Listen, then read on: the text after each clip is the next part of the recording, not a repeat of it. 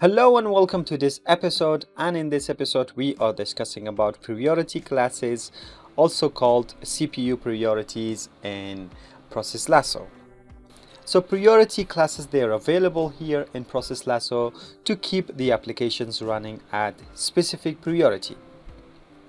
Let's go and, for example, open the priorities for NVIDIA Broadcast UI. This is a process and I want to right click on this process, then go to CPU priorities, current, and as you can see we have 6 priority classes: real time, high, above normal, normal, below normal, and idle.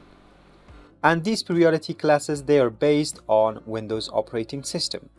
It's usually a good idea to focus on lowering priorities of background and not so important processes, and rather raise the priority of rather important processes. The Pro Balance algorithm that we have discussed about here in Process Lasso, this algorithm also applies this adjustment to the CPU to reduce the heavy background processes dynamically. And here from this menu, if I change the priority of this process, for example, to normal, and if I was in this current menu, then only for the time being this priority class is applied to this process, and if the Windows is restarted, then the priority class effect will be gone. But if we want the priority class effect to be always and persistent, then we have to come to this always menu and then select one of the options from here. Then even when the Windows is restarted and every time that Process Lasso is opened, then Process Lasso will set the priority class, the CPU priority class for this process, persistent and all the time. Here we also have 2 other options which are called IO priority and memory priority. So IO priority is also related to CPU priority, and memory priority is basically both of them are related to CPU priority. IO priority provides a hint to the operating system about the relative importance of IO for a process.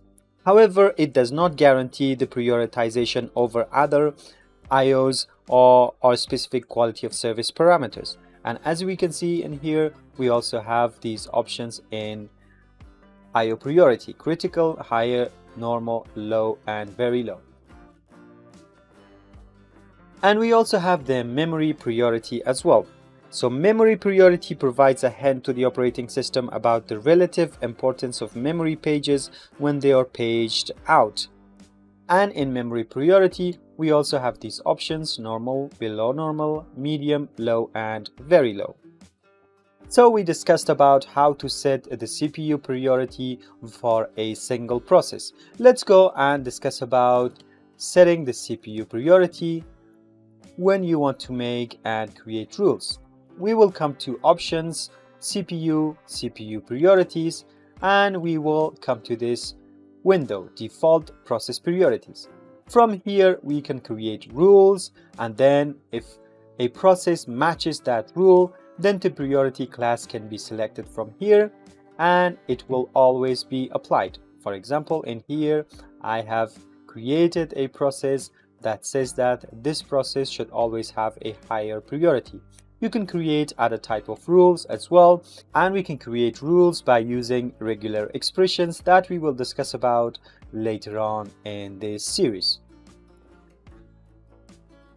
And that's it for this episode. I hope this has been informative for you, and I would like to see you in the coming episodes. Stay tuned.